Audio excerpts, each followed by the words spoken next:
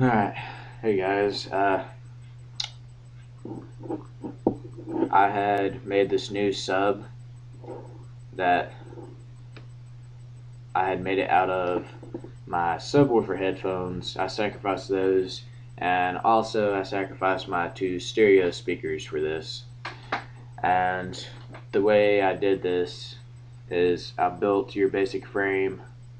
This thing's about 4.5 inches across.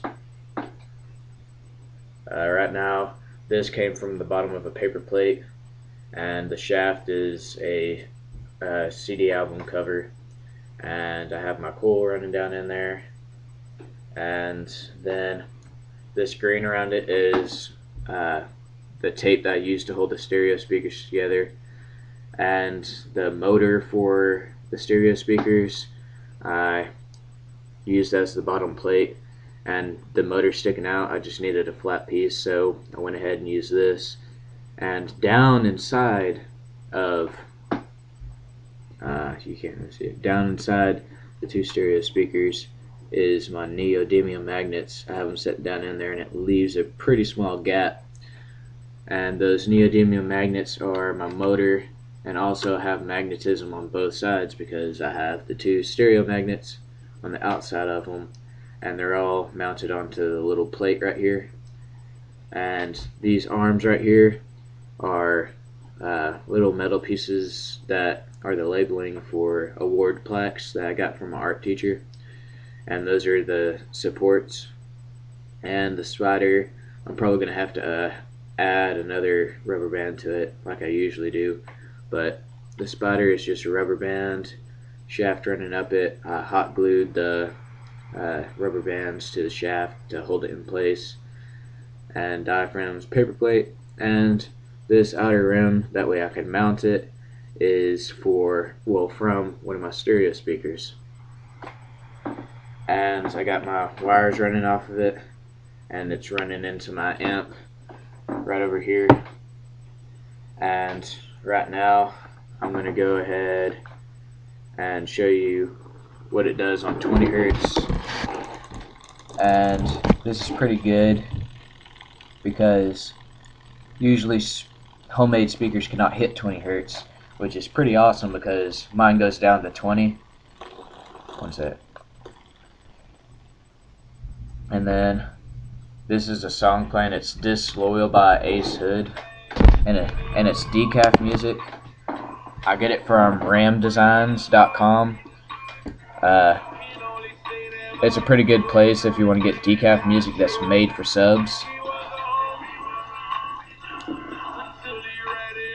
And with the name of it, it also tells you the hertz that it hits at.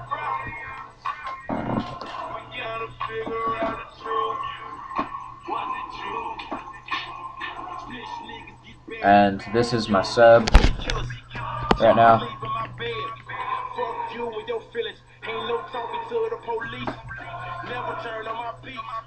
Loyalty for my dogs, nigga MOB. Still gotta watch the people you around. Most them niggas claiming they down. These niggas smile with you, then talk about you. Every time you're not around. It'd be better. Here, let me put my shadow over it. But I'm probably gonna draw some black lines on it so that you can actually see it flexing whenever it hits the base. But because it's solid white, and there's this my lamp over here, kind of makes it hard to see it.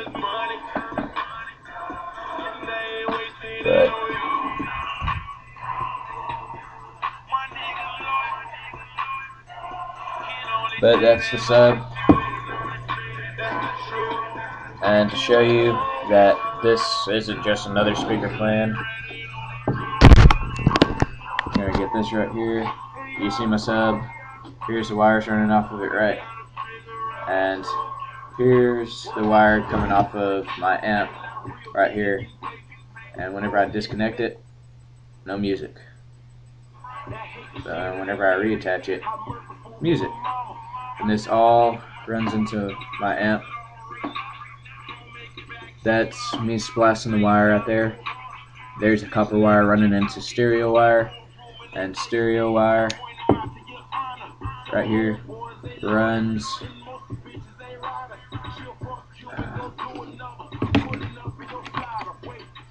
it runs all the way into this one right here, and as you can see, it leads over to my amp. And then whenever I disconnect them, no music. Connect them, music. So that's just basically saying, hey, this is my sub, I made it myself. I'm not one of those people who build stuff and use speakers behind in the background or to make it sound like they built something really cool. I spend hours making mine. And this one right here, the magnets around it, the stereo magnets, if you were to buy those actual magnets, they'd probably be about $5 for those two. And then for the neodymium magnets in it, it'd cost, I'd say, like $4 for the neodymium magnets. And then if you just get random materials around your house, not much, but really cheap. So you're looking at about an average of $10 for this sub to make it. And if you were to actually sell a sub like this, and if it was actually cleaned up and didn't look so gnarly, you could probably sell it for about $40-50.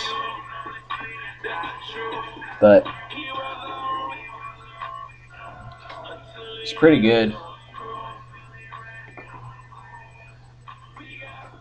And simple, cheap, easy way to make one. It's not that hard. It's your basic speaker design. I've been using the same design for all my speakers, and the sub's built the same way, except your coil hovers above the bottom plate, so that whenever it flexes, here's your plate, here's your coil, and whenever it flexes and it gets yanked down, it doesn't hit it. And whenever it hits it, it bottoms out, and eventually it crushes your coil, and then it'll start grabbing on to whatever magnets or anything you have down there. And whenever it grabs onto it, it'll stop moving, it'll be really quiet, and you don't want that to happen because it'll mess it up pretty bad. So you want it to hover, and right now mine can hit 20 Hertz without bottoming out, which is really good considering I'm just running off of a small amp, and also is a homemade sub too. So that's really good. 20 Hertz. The lower the Hertz, that means the better it is. And that's about it right now.